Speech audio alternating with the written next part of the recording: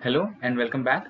In this video, this is the sixth video of the video series in which we are learning how to do the basics or how to use AutoCAD in a most basic way, or at least in a way in which we can do some basic work in the industry, or we can say up to an extent where we can do complete work in the industry.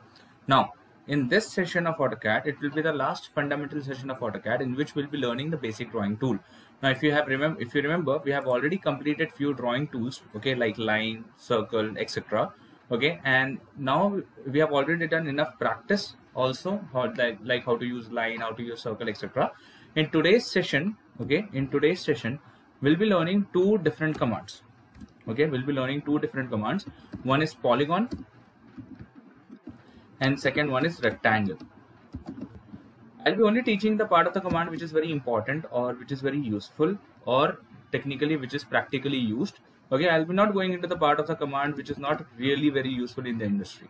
Okay, this is all based on my experience. I have done a lot of projects in AutoCAD and I am using AutoCAD from you can say almost a decade now. So I'm using AutoCAD for training, for projects, and for various other purposes in mechanical, civil, etc. Different streams. So that is the reason. Okay, I'm creating this particular syllabus in a particular way in which you can do almost all the designs which is required in the software itself. Now for polygon, the command will be POL enter, and for rectangle, the command will be REC enter. So both are fairly simple command. That is the reason I'm taking two commands in a single lecture. Okay, so up till now we have completed 5 videos from the video series, in which the first video was really the basic setup of AutoCAD so that you can use AutoCAD like the way I am using it. Second lecture was all about creating lines. Third lecture was all about there were some assignments given in the second lecture about how to create lines, how to create some diagrams with the help of line. So third lecture is totally the clarity on the assignments, like how exactly those things will be completed, the solution of the assignment. Then fourth lecture was of circle, like how to create circle and 5 different methods of creating circle. And the fifth lecture, I have given some assignment on the fourth lecture. Fifth lecture was follow-up of the fourth lecture, in which I am completing all the assignments of the circle, which is already live now. And likewise, we are going to create almost 28 videos. So if you haven't seen, if you're landing on this video, if you haven't seen previous videos, I would recommend you can go ahead and check those videos as well. Okay, it will not take much of your time, and by gradually spending some time in a day, you'll be able to completely learn AutoCAD in the best way possible.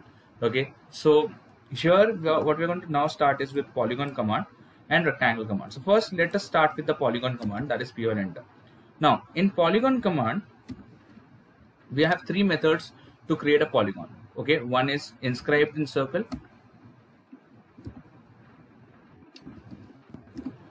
Okay, second is circumscribed.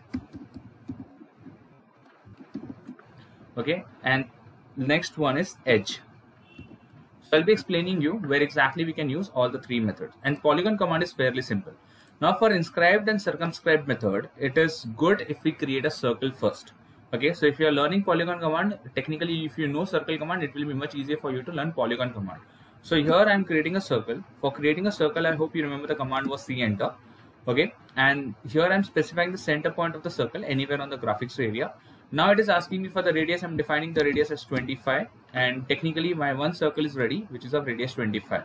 Similarly, I'm creating one more circle here on the right side, which is again of radius 25, and you might have looked what I have did here.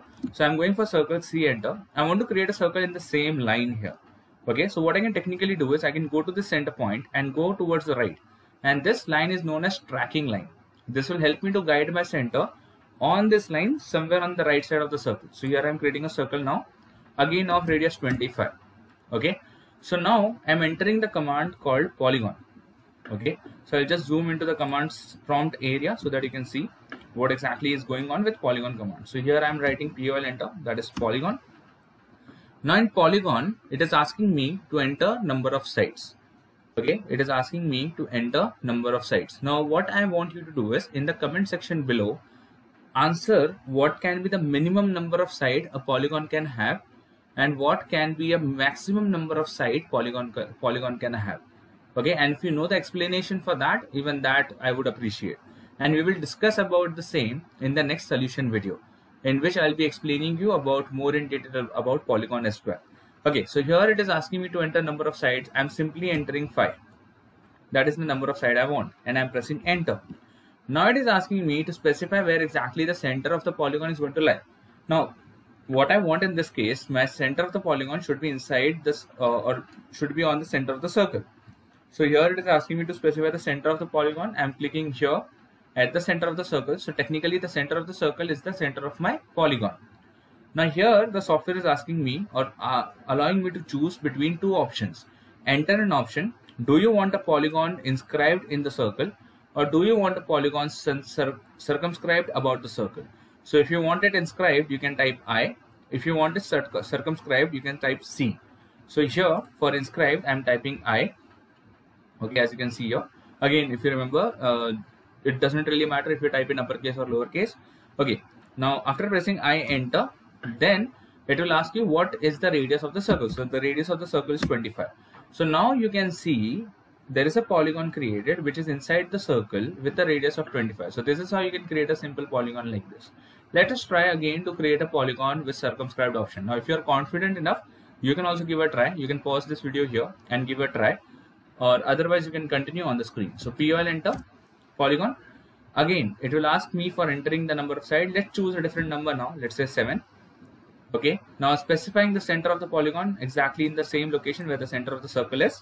Now it is asking me to choose between whether I want my polygon to be inscribed in the circle or circumscribed about the circle. So here I am this time typing C, enter, that is for circumscribed. Okay, we are in the polygon command, that way C, enter is for circumscribed.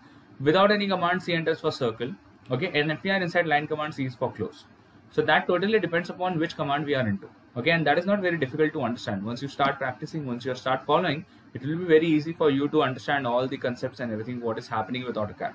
Now here I'll press C, enter. Now again it is asking me for the radius. I'm defining the same radius value of 25, and here again I have a polygon with a radius value of 25. We can say circumscribed about the circle. Okay, but this time with the 7 sides. Now in both of these cases, okay, in both of these cases we cannot control the length of each side. Okay, we cannot control how big the polygon sides would be or how small the polygon sides would be. Okay, so if I want to create a polygon with a length, a specific length for a side, then I have to use the third method, which is known as edge method. So if you remember the third method, which is known as edge method, because that is not dependent on a circle or technically a radius value. Okay, now polygon, POL, enter. Let's say I want to create a polygon with 6 sides. So here I am entering this time side number of side to be 6. Okay, enter. Now it is asking me either to specify the center of the polygon, which I don't want to do this time. I want to define the edge. So I'll go for E for edge. Now it is asking me for the start point, so I'm defining it here. Now if my ortho is off, okay, if my ortho is off, you have to type @ value, whatever value you want to type. Okay, this will be removed, this will be renamed with value, @ value, then angle of 0 or whatever angle you want to type. Now if your ortho is on, okay, if your ortho is on, for activating ortho, you remember F8 is the key, short key. So I'm pressing F8, and now if my ortho is on, I can type 25 directly and I will get a polygon with a size of 25. Okay, with a side length of 25. So here what I'm getting here is a polygon with a side length of exact 25. So if you want to create a polygon with a proper side length, in that case you can use the edge method. And this was all about polygons, okay, for this video. Now the next command which we are going to discuss is known as rectangle command. Okay, the next command which we are going to discuss is known as rectangle command. There are multiple methods of creating a rectangle, but I'm going to only teach you the one which are very important and which are very useful to know. One is corner method and second is dimension method. Okay, so these are the two methods which are very important for creating a rectangle. Okay, for polygon we have learned technically the entire command, but for polygon these are the two very important methods which is very important for creating a rectangle. Now for creating a rectangle, the command is REC enter. For creating a rectangle, the command is REC enter. Now as I press REC enter, it is asking me for the first corner point, and I am defining the first corner point, let's say randomly somewhere over here. Now it is asking me for the other corner point, so I am defining the other corner point here. Now by doing this, I am creating a polygon, but the only difference here is I have not defined any length or any width for the polygon. Now please note one very important thing. In this particular software, in AutoCAD, length is along the x-axis and width is along the y-axis. Okay, length is along the x-axis and width is along the y-axis. So many people think length is the longer value, width is the shorter value. That is not the case. Length is the horizontal value and width is the vertical value. Okay, so let's say I want to create a rectangle of let's say 50 by 30. So what I can do is I can type REC enter. Okay, now this time I want to create a rectangle without the corner method. So any which ways I have to specify from where the rectangle is going to start. Again, I'm taking the help of tracking and specifying this is a point from where my rectangle should start. Now it is asking me either to specify other corner point, okay, like the way I did in the previous example, or else I can do any of these three things. I can define the area of the rectangle, I can define the dimension of my rectangle, or any rotation angle for my rectangle. So I want to define the dimension for my rectangle. So I'll define D for dimension. Now whatever I have not explained will come in future. Okay, so don't worry about it. So if I press D, that is for dimension, enter. Now it is asking me for the length, and the length will be along the x-axis. So I'm typing 50 as my length. Now it is asking me for my width, and the width will be along my y-axis. So here I am typing 30 as my width. Now once I have defined length and width, now a rectangle is getting created. Now I have started rectangle from this corner point. So rectangle can be placed here, here, here, or here. So now I have to define where I want to place my rectangle from the point where I have started. Because now my rectangle is of size 50 by 30, but I need to place it somewhere. Okay, so to place it, you just simply need to click. Okay, once you click, your rectangle will be placed. Okay, so these are the two methods using which you can create rectangles. Okay, the first one was corner method, which was not technically defining proper size of the rectangle. It was more about defining the corner points of the rectangle. That is how it is normally used. And the second method, which is the most used one, that is the dimension method rectangle. So I hope you guys understood how to use polygon command and rectangle command perfectly. Okay, now I'll give you some assignment, and this time the assignment will be a little difficult than what you have done so far. Now in today's assignment, the first thing what you're going to do is you're going to create an object like this. Okay, the first one is this one. You can take a screenshot of the diagram now. Okay, this is the one which you are going to create. This is the first one. Okay, second, you are going to create a rectangle with corner method, with dimension method of 75 by 30. Then you are going to try creating a rectangle of 30 by 60. So two rectangles you have to create with a dimension respectively of 75 by 30 and 30 by 60.